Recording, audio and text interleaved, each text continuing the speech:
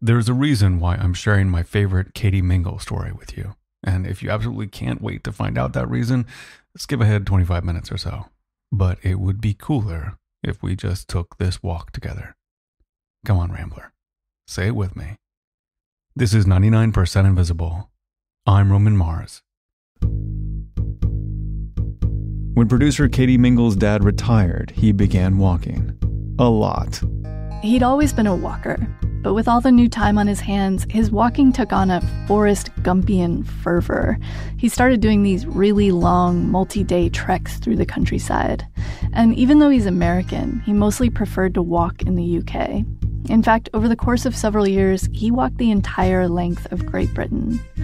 And on one of these many trips, in 2003, I was walking through this beautiful rolling hills and wooded area, and there were just literally hundreds and hundreds of pheasants and grouse along this trail, and you'd walk along and they would fly up in the air. That's my dad, Jim Mingle. I walked, and it got later and later, and I realized I couldn't get back to my B&B where I was staying. So I decided I would hitchhike back. Hitchhiking is dangerous, Dad, but go on.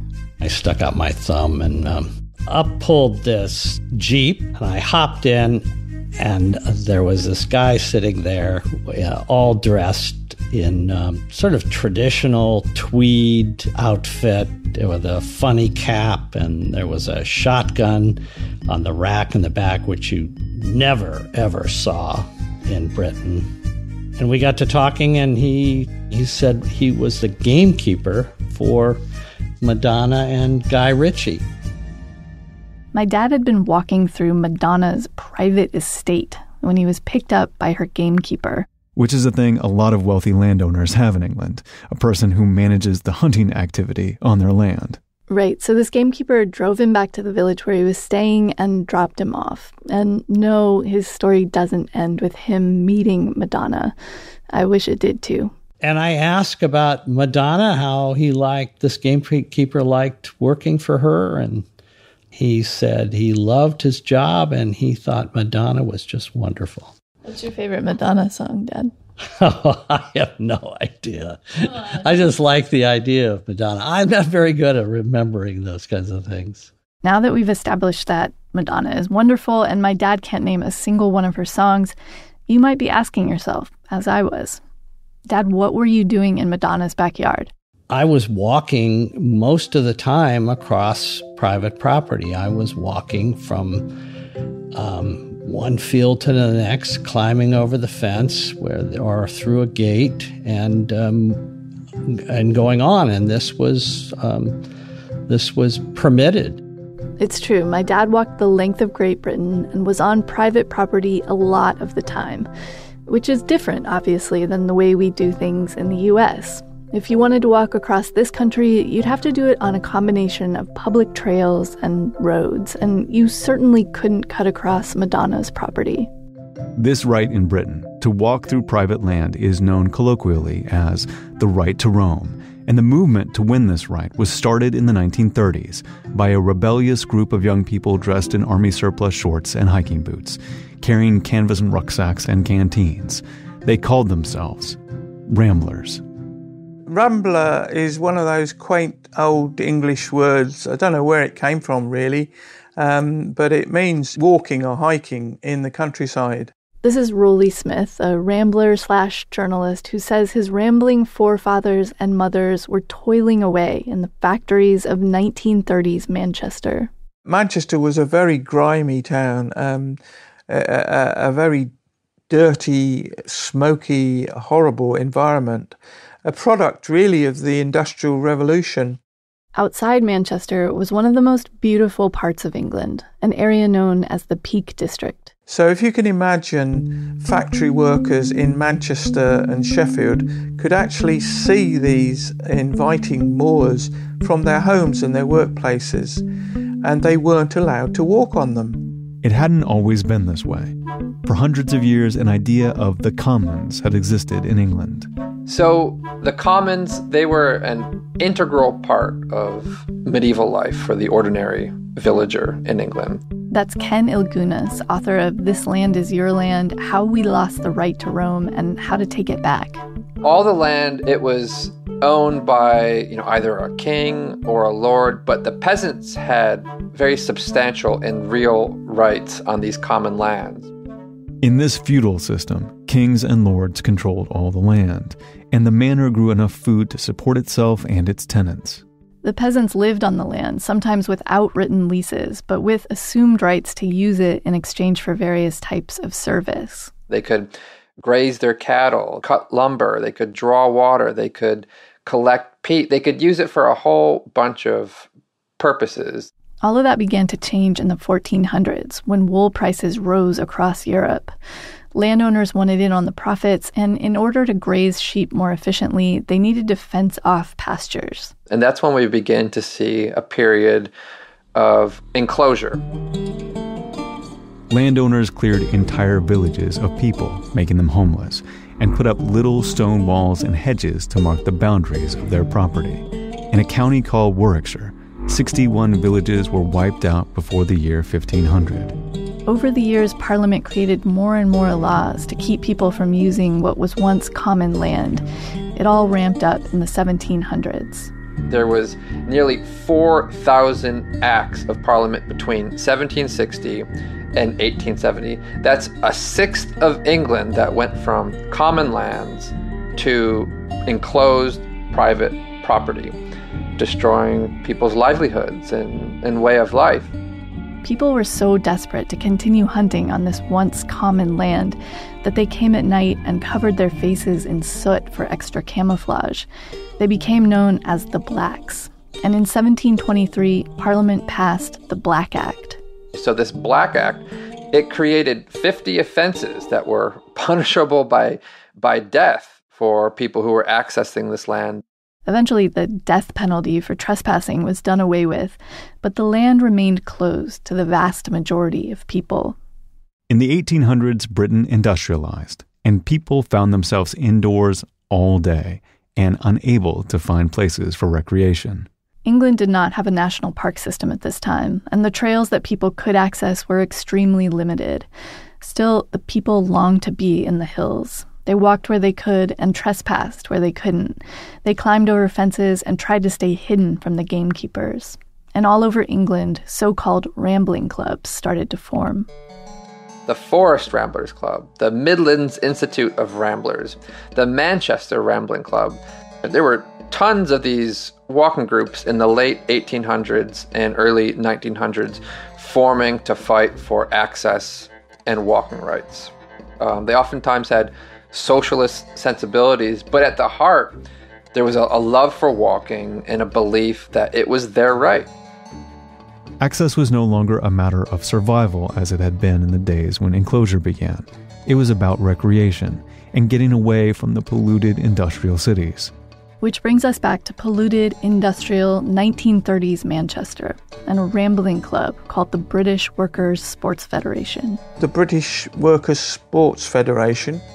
And in this group was a charismatic rambler named Benny Rothman. A stocky little character, a very broad grin and great sense of humour, and a man of the highest principles. But he was exceptionally short. He was about 5'0", as we say. Rolly actually got to know Benny later in life. He was a man who I very much looked up to, although he was very short. So one day back in 1932, a few people from Benny's group tried to take a walk in the hills near Manchester, in that beautiful mountainous area near the city called the Peak District. And they were chased off by a group of gamekeepers. And when they got back to their camp, Benny Rothman and others said, if there was enough of us, they couldn't stop us. So Benny and the other ramblers came up with an idea. Let's get a huge group together and walk onto this mountain called Kinder Scout, which was the biggest mountain in this Peak District. It was called the Forbidden Mountain. And this area, this was guarded by a whole bunch of gamekeepers.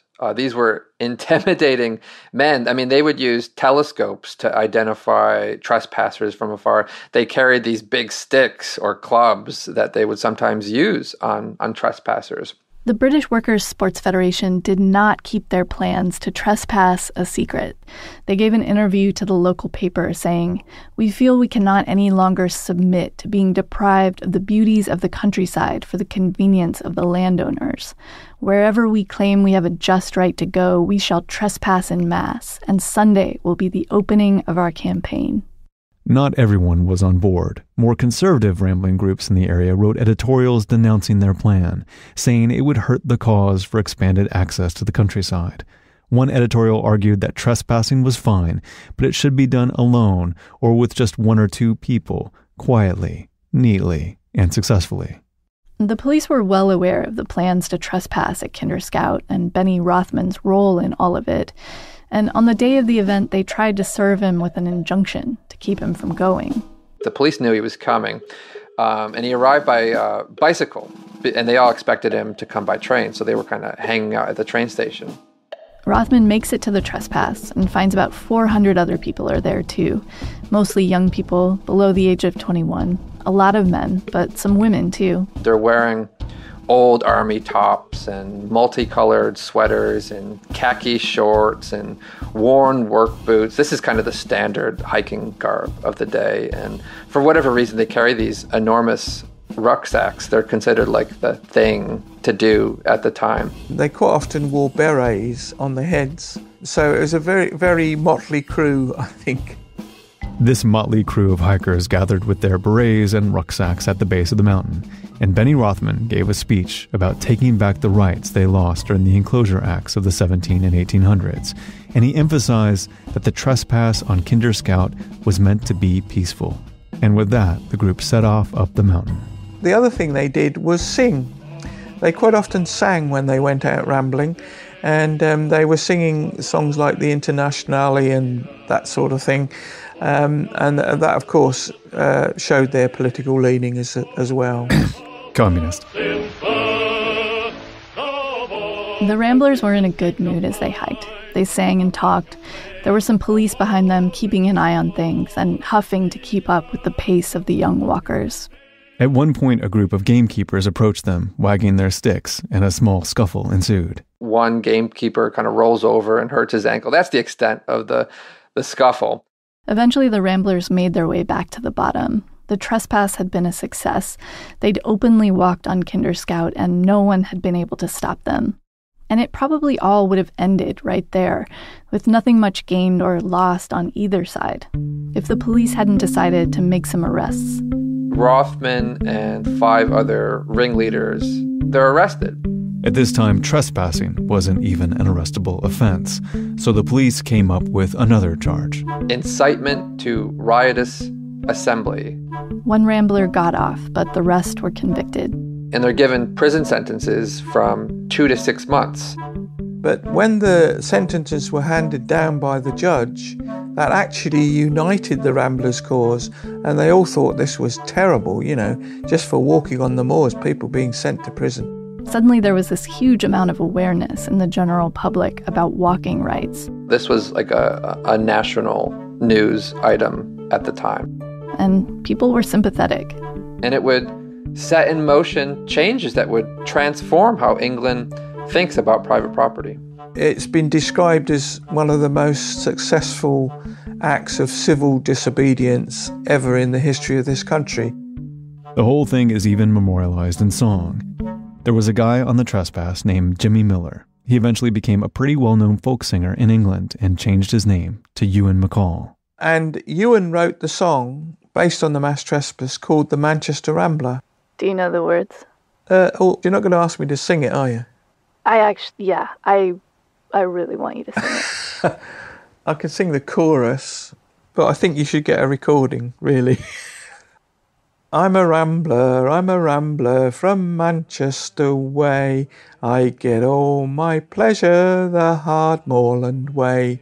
I may be a wage slave on Monday, but I have my freedom on Sunday.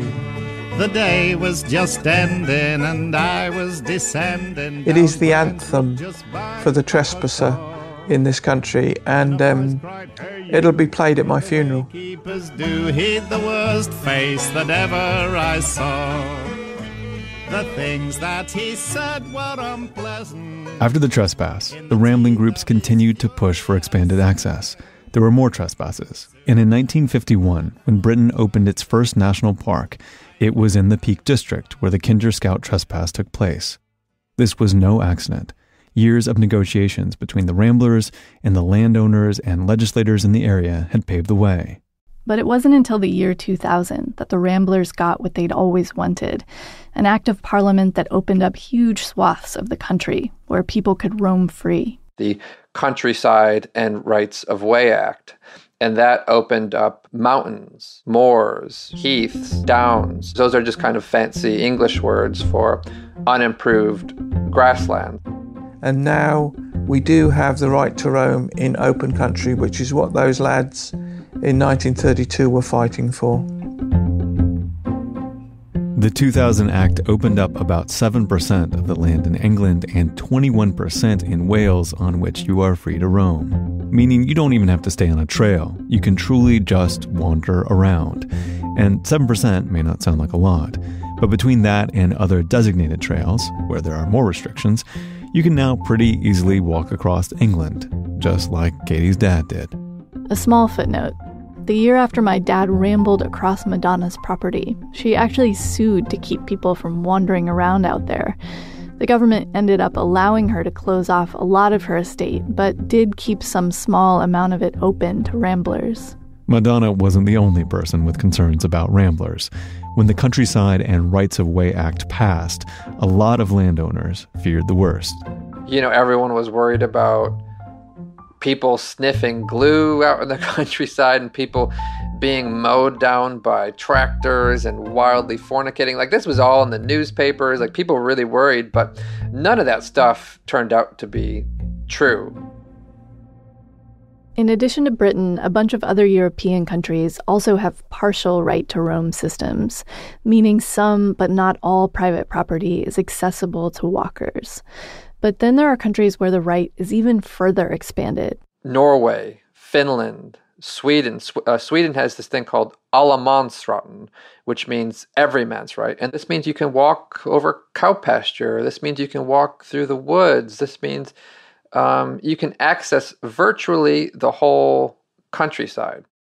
In the United States, we have a system of national and state parks, but we don't have any rights to wander through private property.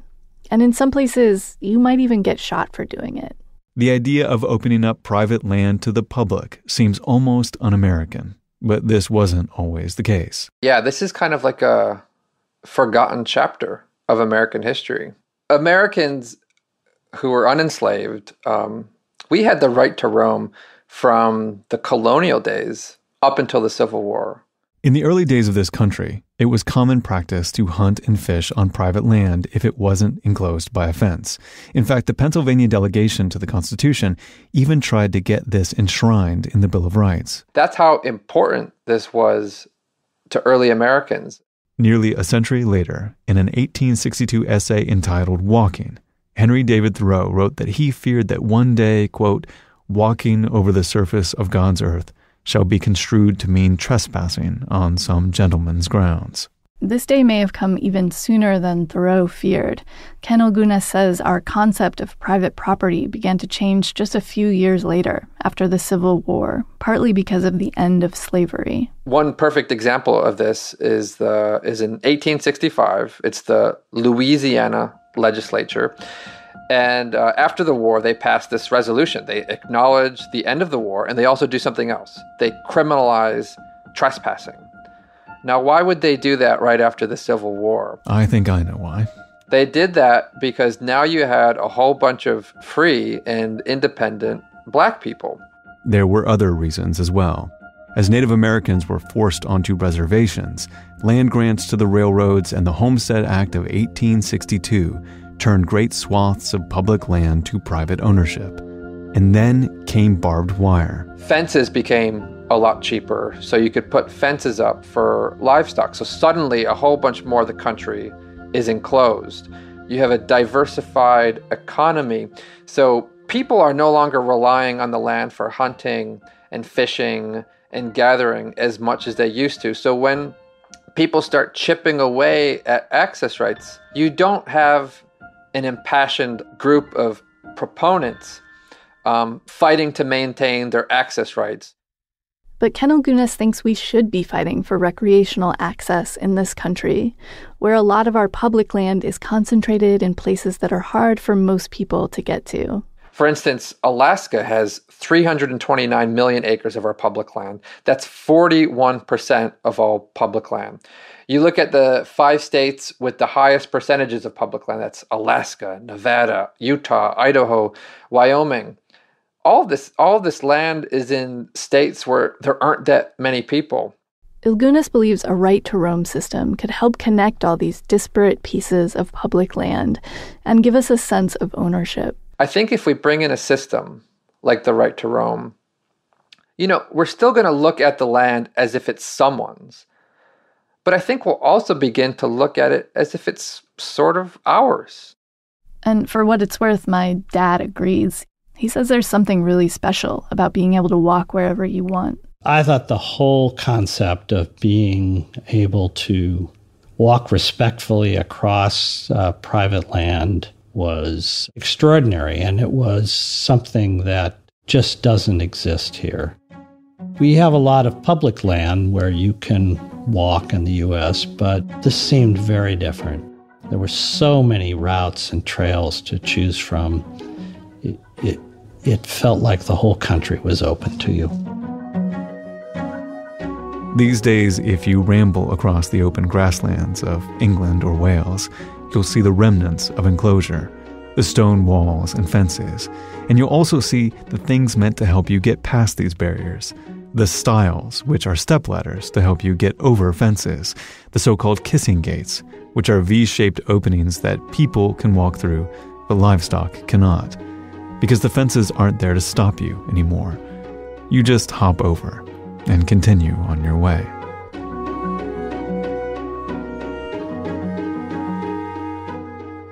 Katie talks about where she's roaming to after 7 years of being with 99PI. After this. So I'm back with Katie Mingle, and one of the things that is really significant about you, in addition to you being just a person that I adore, is that when I hired you, it was the first moment that the show became a real show. I was really nervous because there was a grown woman, a professional adult, who was leaving a job somewhere to come across the country to work on this show, which theretofore had been basically kind of a glorified project. Right. You know what I mean? And so do you remember what you were thinking as you were traveling out to come? And then it was just me and Sam, and Avery was the intern at the time, and what you were thinking? Oh, man. I mean, I was so excited because I think I already knew that the show would become something even bigger than what it was at the time. Although, I don't think I could have quite imagined what it's grown into. I remember my dad being kind of what is this little podcast? What? Is this actually a good career choice for you? But it was so exciting, and I was nervous because I didn't necessarily feel like I had to produce stories in the way that I would need to for the show, and I just didn't totally know if I could do it.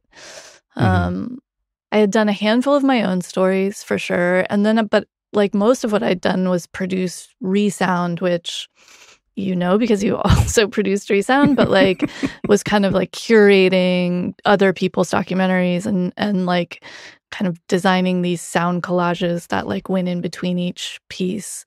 And so it wasn't a ton of making my own work. And so that was going to be new. And I thought I could do it, but I wasn't positive. So yeah, I was nervous and excited for sure. So the big news for you is you are leaving the show after 7 years, but what acts as a salve to my heart is where you're going, because it's really well suited to all the skills you develop doing according to need. So where are you going to go work?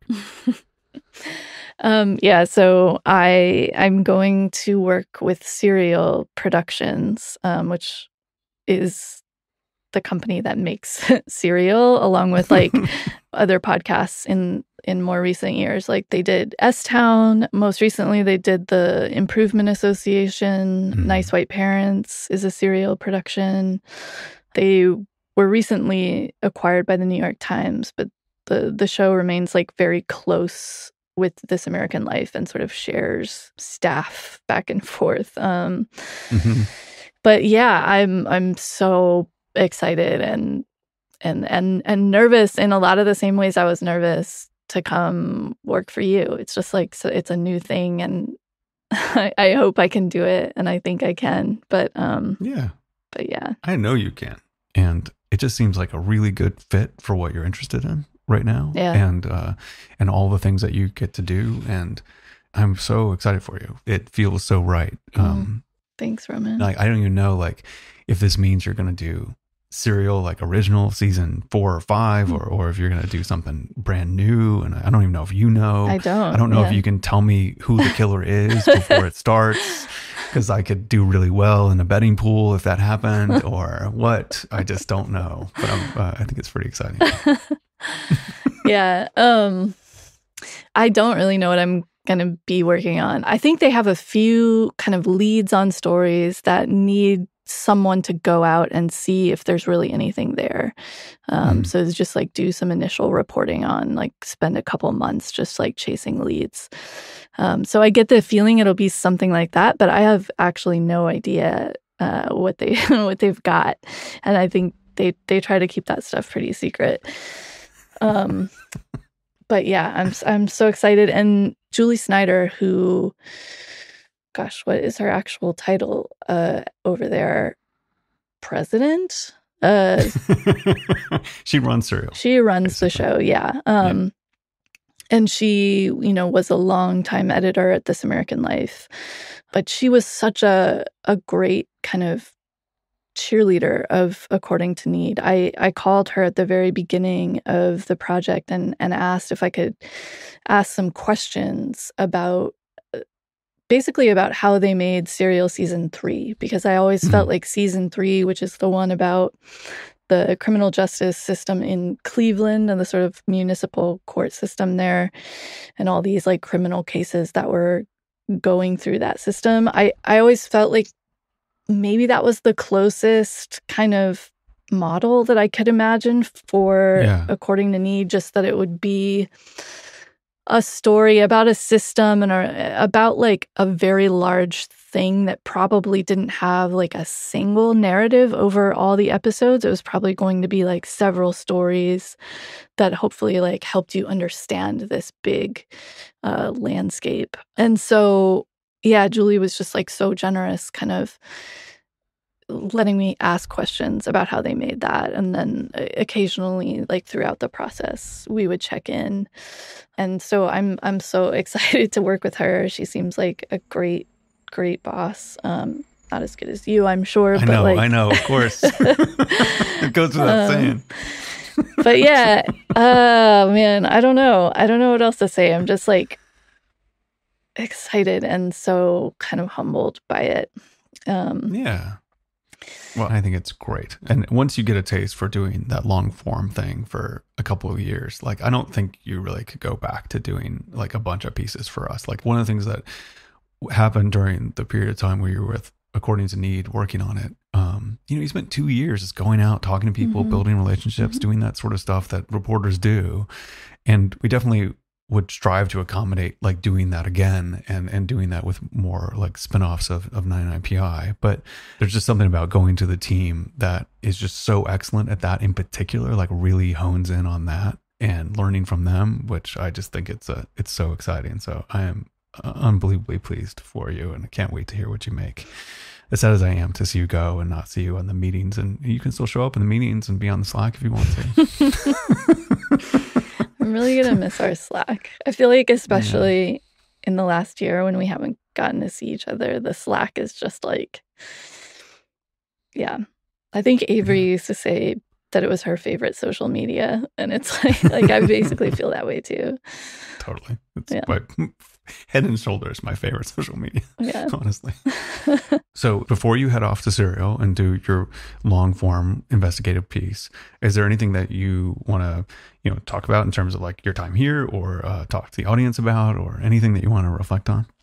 I think it's hard to imagine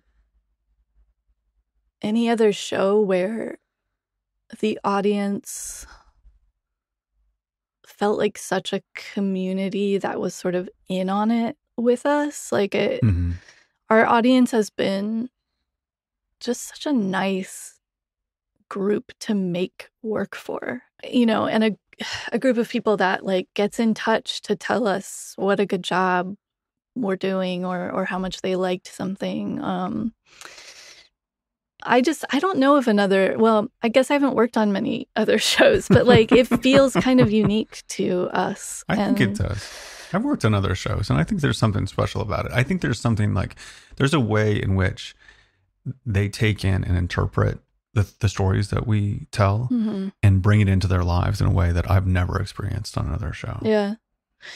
But that's felt so nice. And the show for me has just been such a great place to get to kind of find my own voice and like play and try new things. And I feel like we've done such a great range, or I've gotten to do a great range of like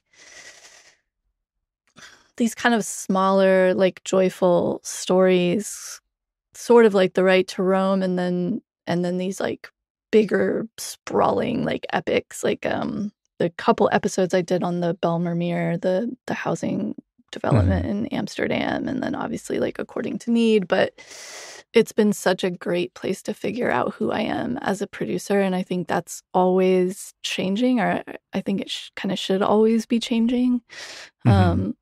But yeah, I've just like loved my time here and loved creating work for our audience in particular. Yeah. It's really, I think it's very special, and I can't imagine the show without you in a lot of ways. I mean, you just gave so much heart to what we did and so much rigor to what we did. And even though like, I think your innate interest in architecture was pretty low, but you'd always, bring characters and bring, story and stakes and stuff. And I think it raised all of our game so much. And then like this development of doing According to Need as this really compelling and character driven look at a system. It was just like groundbreaking and beautiful. I've always wanted to create a place for, people to do their best work and feel comfortable and feel supported. And that involves, moving on. So I think this is a bittersweet moment, but a really good moment. And so I'm really, really happy for you. And we will figure it out without you, but we definitely will suffer from your absence. So take care. Okay. Bye. Bye.